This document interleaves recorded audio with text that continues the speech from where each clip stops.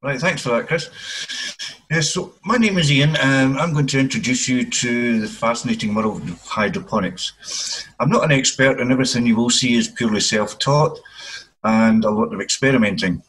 But once I got started, I just got hooked and then went on trying lots of different ideas and techniques. But like all experiments, not everything was a success, but it's fun to keep trying and getting results. I've only been doing this for the last 4 years. So hopefully you'll enjoy the presentation and find it helpful and try things out for yourself. So basically, the beginner's guide to hydroponics. What is hydroponics? Well, hydro means water. Ponics means toil, which means the roots are basically too tired to do anything. They don't have to go and forage for nutrients like they do in soil. You're growing plants in water without soil or compost. It's not new. It started in about 1627, became popular in 1937, and is very much popular still today. Plants do not grow in water alone. They need nutrients to help the growth. Different types of hydroponics. There's 3 basic different types. One is the deep water, or what they call passive, which is still water with added nutrients, and this is the one that I use most commonly. Aeroponics, or active, is water with a pump system to circulate nutrients and oxygen through the roots. And then you've got aquaponics, which is a pump system, and it circulates the use of a fish tank using the fish waste as the nutrients. Some systems use lighting to aid plant growth through stages during out of season. The deep water system indoors, it's very easy and simple to set up. You can use a lot of recycled materials, cheap to buy nutrients. It's very fast growing. You can grow out of season, controlled environment. There's no ground pests like slugs or snails, no above pests like birds, caterpillars, cats, etc. No constant watering. You can go on holiday and leave it. No weeding. And it uses 10 times less water than soil outside using hoses and watering cans. The problem is that you do need some sort of space. So either if you've got a greenhouse or if you're growing things in-house on a windowsill, you'd have to grow things small, like herbs or some lettuce or tomatoes. Nutrients. There's a variety of nutrients available in the market. There's a liquid form or a solid form. I recommend the liquid form. It's the one I use. It's much easier. It's just a little dose into your water rather than mixing solid forms, which takes quite a long time to dilute. The important aspect is to get the ratio correct in the pH. The pH is the acid or the alkaline scale where water is normally around 7. Most plants or veg prefer an acid type around 5.5 to 6.5. Buying the correct food in the ratio, you won't have a problem. But you can buy a pH meter to check your water very cheaply. It's very economical. You only need 7 millilitres of nutrients to 5 litres of water. So one bottle of nutrients, if you're buying it in a 5 litre or 2.5 litre container, will last a long time. The nutrient contents, macronutrients play a large part of plant growth and require large amounts. Your nitrogen, your phosphorus, potassium, calcium, magnesium. Your micronutrients play an important part, but in smaller quantities, which is your sulfur, calcium, iron, and zinc. So don't forget that this is a science. What you do is when you buy a bag of compost, you will have all the ingredients in your compost. But when you're doing with hydroponics, what you're doing is adding all these nutrients into it, so it is a science. But when you buy a bag of compost at the garden centre, do you check the bag for what it's made up of? Or do you just go for the price? It will give you an indication of how long the nutrients will last, possibly 3 months or maybe 4 months. After that, when it loses its strength, you will need to add extra food to the compost. The final theory part is that seeds and seedlings growing outdoors are at their most vulnerable to pests. So you'll get your little lettuce seedlings picked away by birds and whatever. You can bring them on indoors hydroponically. Once they've got established, you can then transfer them outside into the soil. Sure, you can do this with small pots or trays with compost, but the looking after them, the constant watering, the thinning out, etc. You can go away on holiday and they will just basically look after themselves. So what we're doing here is starting from seed. In this instance, we've got a mixture of tomato, lettuce, Brussels sprout, cabbage, cauliflower and kale. They're just sitting in rock wool cubes in water alone with no nutrients. It took 9 days to germinate. The interesting part was that 100% of all seeds germinated, which I didn't find in the compost. And what I try and do is when I'm doing the hydroponics is I do a comparison. So whatever I grow in hydroponics, I also grow in compost and just see what the comparison is as it goes along. 9 weeks later, this is what happens. This is their Brussels sprouts, cabbages, cauliflowers. 11 weeks later, thriving. This is 9 weeks with the cherry tomatoes. 11 weeks, you can see all the flowers, absolutely blooming there. This is a root system from the baby gem lettuce. As you can see in the net cup, the roots into the box, which we'll go into in a minute. Recycled materials. Now you can use anything, any pots or containers. This is just a 2.5 litre juice bottle and an old sock. The reason of the sock is so that we can cover the bottle, and it has to be a kind of dark sock because we don't want any sunlight getting into your water. If you allow sunlight coming into your water, algae will grow, and you don't want algae in your system.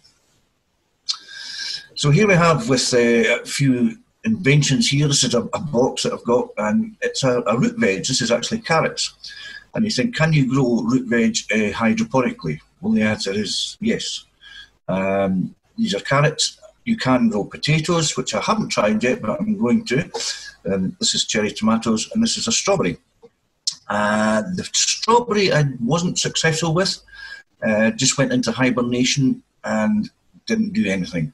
So I'm going to retry a strawberry some other way, see if I got more success. So here's the carrots starting to grow. This is the root system of the carrots, and you can see all the carrots coming down here. This is my cucumbers, and I've got 4 of them growing here. These are 45 litre containers. And if you see here, this was a wee invention that I did. It's a biodegradable straw with a little marking. And what that is basically, it just acts as a float. At the end of that, you can put either a little ball of cork or a bit of polystyrene or something, just act as a float. And obviously when that goes down, as the nutrients, as the plants suck up all the water and the nutrients, this will go down. And once it reaches that black mark there, then it needs a top up. These I found needed about 1 litre of top up, possibly once a week, depending on the heat and the temperature that you've got. This is 10 weeks. These are my 4 cucumbers.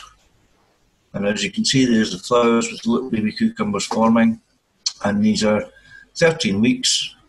Beautiful big cucumbers ready for picking. This was my first experiment. Just happened to call her Melanie. It was a Gallia melon. I took the seeds out of a melon that we had from the supermarket. And I didn't bother washing the seeds or drying them out. I just put them in with the mush and everything. And what I found was she grew 3 times faster than sisters and brothers in compost. Unfortunately, ignorance, I didn't realise, because I'm used to growing cucumbers, and it's the all-female variety where they will pollinate themselves. Melons don't have that. You have actually got to pollinate melons. If you're growing melons outside, then obviously your bees and your butterflies will do that for you. I had to manually do it with a tiny little paintbrush, which was a bit of a nuisance, but we did get there in the end. And as you can see, there's the Gallia melons there. They grew to about the size of a football, and absolutely delicious. This is the root system of the melon, and just a fascinating thing to look at. So what I did was I dried that out and then hung it up, and it just became a talking point of everybody asking, what the heck is that? This is just images of the hydroponic farming, just to show you how vast this actually is, and it's humongous. There's fields and fields and fields. These are all tomatoes, and you can see the size of that. It's just huge. So basically, if you be aware of your space that you have, indoors, greenhouse, conservatory or polytunnel, start small containers with small herbs, maybe some small lettuce. You don't need to spend a fortune, and use recycled materials as much as possible. But most importantly, have fun and enjoy good, clean, healthy fruit and veg.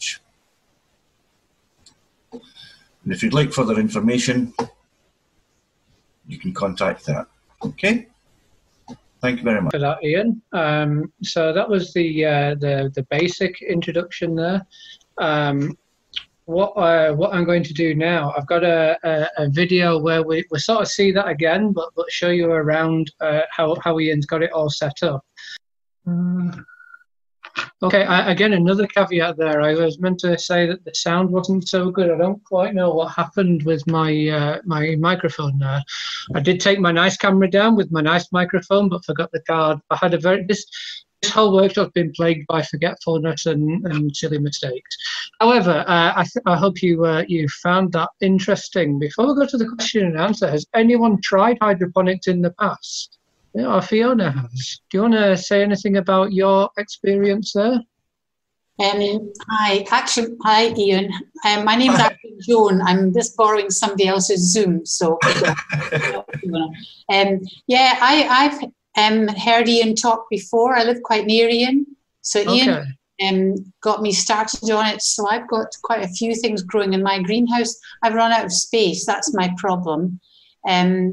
And yeah, I've had some really good results. I've had less success than Ian, but I haven't got such a big space. I don't have a polytunnel or a bigger space, but it's been great. I've really enjoyed it. It's been fascinating. And I've actually grown stuff, tried to compare things growing in the hydroponics with my husband has been growing things out in the garden. And the hydroponics certainly have taken off and grown much quicker than the stuff in the garden. Although I have got a couple of questions. Well, Ian probably knows my questions. I've had a couple of problems as well, but on the whole, I've got cherry tomatoes that are just going everywhere, just waiting for them to ripen now. Yeah, so I've really enjoyed doing it. Good. So do you want to ask your question now? Well, okay, I can mention this to Ian. I've got two. Well, one problem I've had is I've got courgettes growing, and I used some older opaque tubs and then covered them with newspaper and black bags to try and keep the sun out or the light out. But the water has gone quite mouldy. It's gone a bit smelly and dirty inside, and some of the courgettes have gone a bit yellow and soft. And I'm just wondering whether the tubs, I've now, as you know, Ian, I've actually bought some, they're upcycled, really thick black tubs. So I'm going to try it with those instead. Maybe that's what the problem was. Yeah, it could be. I mean, you know, you could change the water and then change the tubs. It's difficult sometimes. I mean, I even had tubs that I completely covered and they got green algae growing in it as well. It just needs a tiny little bit of light somewhere to get in, right. and then you get the algae. So changing the water would be good, or changing your tub. So hopefully that should solve it. But also check your pH as well. I don't know if you've got a pH. Right, I can lend you one. You can try it out. Normally I don't have a problem with the pH very much, but you know, it could have something to do with it. So changing the water in the tub would certainly help. Well, I have changed the water. It's the same tub, but I have changed the water. So, and I've removed quite a lot of the leaves, and I've removed all the kind of the actual courgettes that have gone a bit yucky. I've already had several meals from them, so it's not all lost. So I'll let you know how that goes. Okay. Okay. Good, thanks for that, Ian. Just to answer someone's question on the chat there, if you have questions, add them into the chat. I'll go through them one at a time. But just to, I will be leaving the video up on, well, I'll be redoing the video and putting that up on YouTube. That will be posted around social media, but I'll also try and remember to send that in a link to everyone who's on the mailing list now as well. Fiona, Fiona, what was your name again? Sorry, Joan. Joan, okay. So there's a rule, I don't know if you know, but if you have a musical instrument in the background, you play us out. Oh, no way. No. Okay, so we'll go for the first question that I get to, which is, how often do you check the pH and add nutrients? Right, the pH I don't really check it very often. Normally, if I just get a slight problem with anything, then I check the pH. In most cases, the food that or the nutrients that you add kind of take care of themselves. But it is worth checking, as long as you can get it below 7 to about 5.5 to 6.5. So you can get a pH meter for around about £10, and you can check it. If you do have a problem with your pH, you can buy a product which is called pH up or pH down, which you can add into your nutrients and it will level out your pH balance. I've never needed to use it yet, so I've just got 2 bottles sitting in my cupboard that I've never used. They've always been quite good. As far as adding or topping up nutrients, depends on the size of the tub you have and what you're growing. If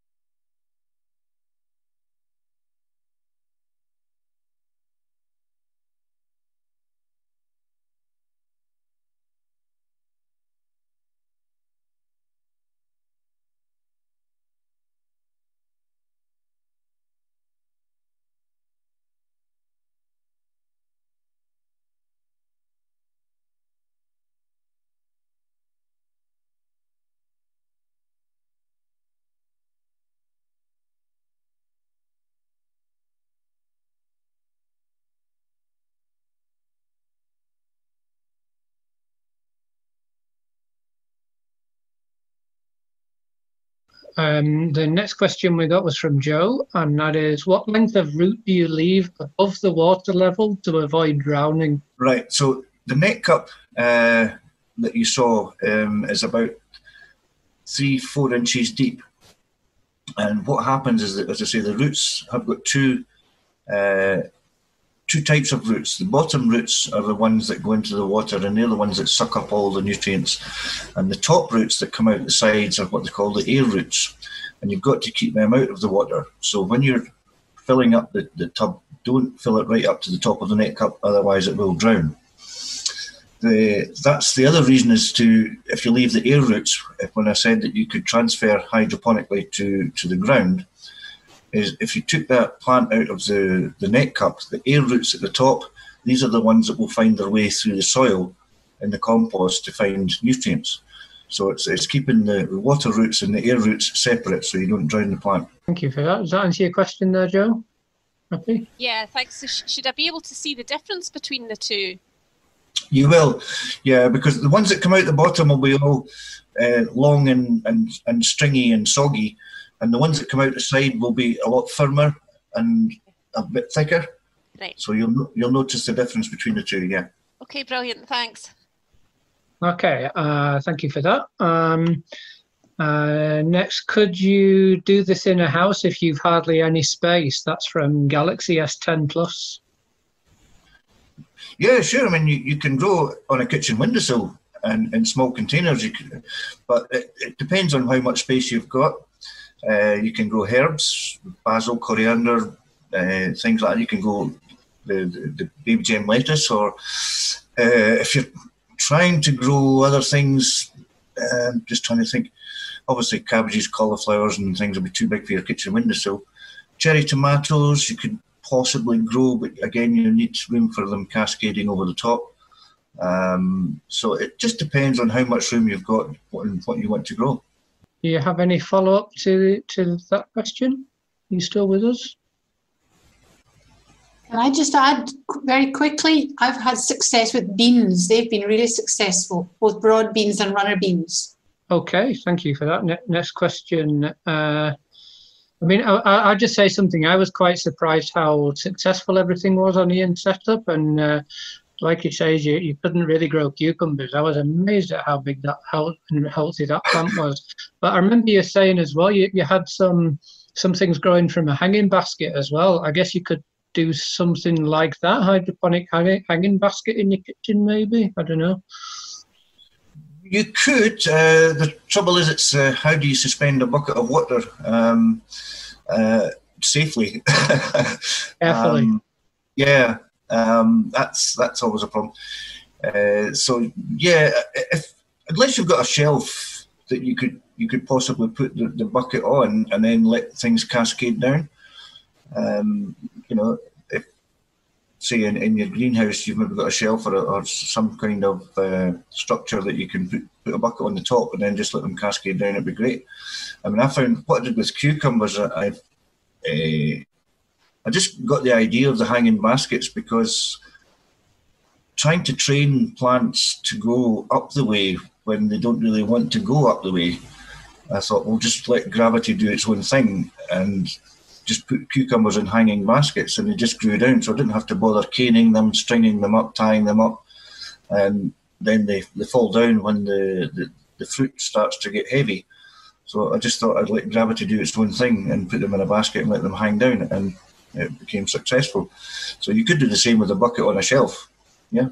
Can you use this is from Daniela, can you use a water aerator, the one that fish tank uses? Yes. Basically, that's hydroponic systems do use a lot of these same pump systems, and you can get submersible ones, or you can get ones that sit outside the tank, and you can have like a hose attachment that comes off the pump into the container, or as I say, you can have the submersible pump that you do use in fish tanks. As long as it aerates the water, makes oxygen, and it circulates the water and the nutrients in the tub, then sometimes you will get better results. I found what I did as an experiment as well. I had 2 tubs. This was last year. I had 1 tub with cucumbers and no pump. I had another tub, exactly the same size tub, exactly the same cucumbers, planted at the same time with no pump.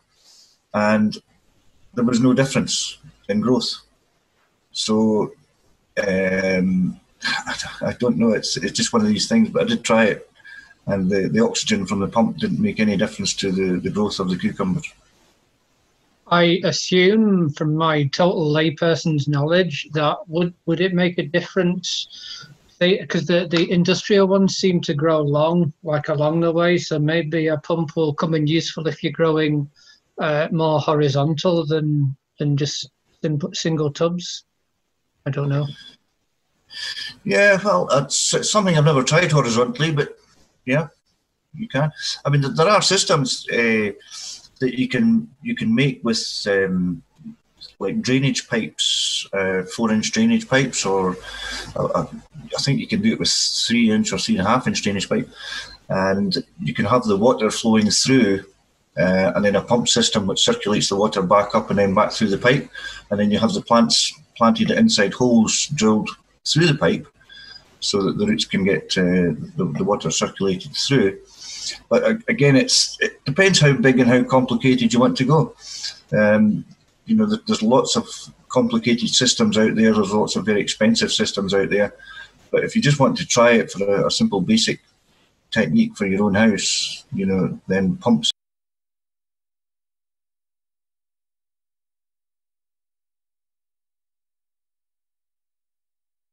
No, good. Okay. I dare say as well that if you contact Transition Sterling, our technical coordinator, Kirill, will definitely be able to make you any pump to any specification you so desire.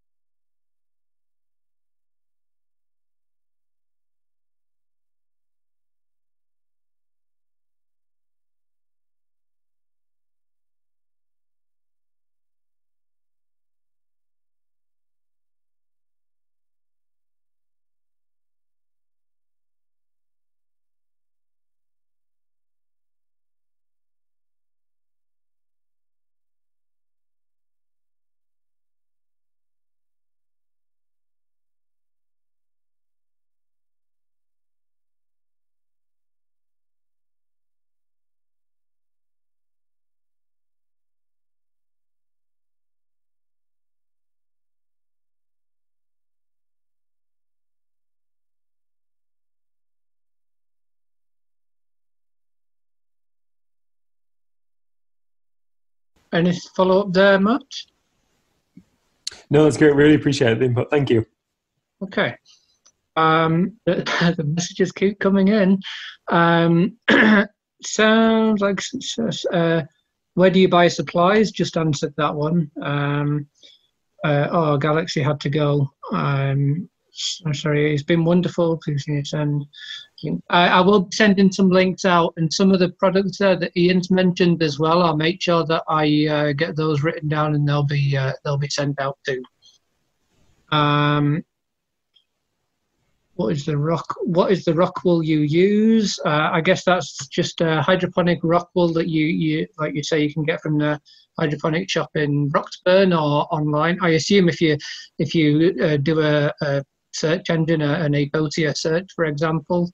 Yeah, rock wool is basically just it's crushed rocks. It's made into fibre strands, and it does have a certain amount of minerals in it.